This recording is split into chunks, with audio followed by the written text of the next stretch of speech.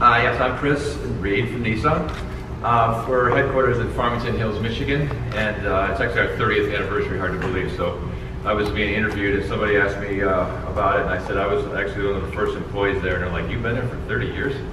So yeah, I have. But my background was I'm platform and technology engineering now, so it kind of evolved. It used to be kind of the unglamorous part of the car, the part that the customer doesn't always see, you know, the powertrain, electrical, chassis, ITS parts, and the upper body seemed to be a lot more fun, you know, styling related and all that. But recently, with all of our technologies and even our mission here for our kind of Nissan's vision, it's actually become quite exciting. So between electrification, between autonomous drive and connectivity, it's actually all in that area, so it's pretty fun. In addition to that, I'm actually a chief vehicle engineer, and I was in charge of the Leaf and other cars like the Murano. So I'm going to spend a lot of time talking about the Leaf today and how it relates to our overall strategy. First of all, corporate vision of Nissan. You know, in the 30 years of working for Nissan and the combination with Renault and others, we've had a lot of business plans, and they usually end up being a lot to do with market share and, you know, profit and that kind of stuff, which is fun.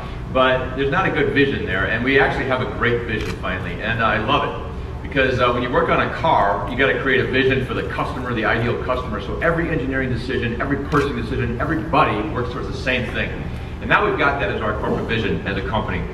And it's pretty straightforward. I think a lot of people have similar ones, but we've got zero emission, zero fatality. And that is what we're shooting for. And so, of course, the Leaf fits really well into that. Within our vision, we've got three pillars. We've got Nissan Intelligent Mobility is actually the name of the vision. And it's we have intelligent drive, power, and integration. So drive is kind of how your confidence when you're driving the vehicle. Things like autonomous drive and other things that's kind of safety related, but basically things that give you confidence are in that pillar. And of course the Leaf, we've come out with our first step into autonomous drive, and that's this we call it ProPilot Assist. That's in that category. The next is power. Intelligent power, and of course that really is working towards the zero emissions, so of course the Leaf fits really well into that category.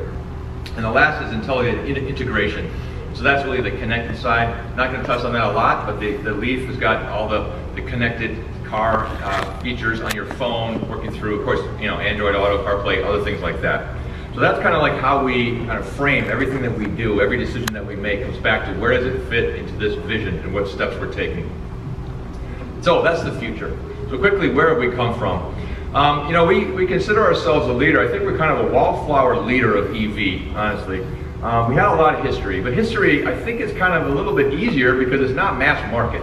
But this is what we've done, right? So we started in 1947 with this car called the Tama. This is the upper left hand of the chart here. And we kind of step by step worked through the evolution of our EV kind of development. We know obviously the market, as we all know, is like 70%, you know, trucks these days, and we're not giving up on sedans at all. But we recognize that if you want to be a player in EV or in the market, you've got to have you know, crossovers as well as cars. And then we see basically having a 1 million, being able to sell with Nissan 1 million electrified vehicles. So the combination of EV plus other things like we call e-power and things like that. So finally, alliance, right? So you hear a lot about it, actually even internally. You know, we're at Nissan, so Renault doesn't sell any cars in the US market, so people always ask, well, what is this alliance and how does it work? It's really coming together, and it's not just about talk. It's like the back office, but back office now includes the engineering side, the purchasing side, the whole organization is really kind of coming together. And so now we have Mitsubishi in the mix as well. So this 2022 plan is a common plan, and it basically is, as I said, it focuses a lot on our EVs. So there's actually 12 new EVs as a total alliance coming out, 8 of them on Nissan side. They'll have 70% commonality between all the platforms and between the companies. But it's really a focus on keeping the external view of the customer to be unique, you know, the unique message or unique product that comes from Renault, Mitsubishi, and Nissan, but the backside, the technology of EVs and others are going to be common, and you know, that's going to give us a lot of momentum moving forward. I think 10+ million cars, you know, is the backbone of that. Doing guns behind closed doors, but where is it going? What is that next step for us? And maybe even a time or a place, although both a time and a place. Well, I think I think there's, you can hear out there the buzz of the future of EV. And I think Andy mentioned as well the solid state battery and those, and we're deeply researching that as well. And I think, like Scott said, the function of trying to put more power faster into a battery is obviously key, right? As you get the range, extending here, obviously that's going to be one of the hurdles we have to get. And so, I think we've got a lot of kind of irons in the fire, but I think solid state is probably the main one, but it's going to be overcoming this, the right range balance and cost, right? So if you could get to, in-road charging and those kind of things, maybe it would change the amount of the ratio of how much you had to have on board. But I think for the next step into the future of EVs, it's going to be refining the batteries, getting the cost down. But the cost down is coming naturally as we evolve and as the volume increases. But with this range issue, increasing range at the same time, it's going to kind of offset.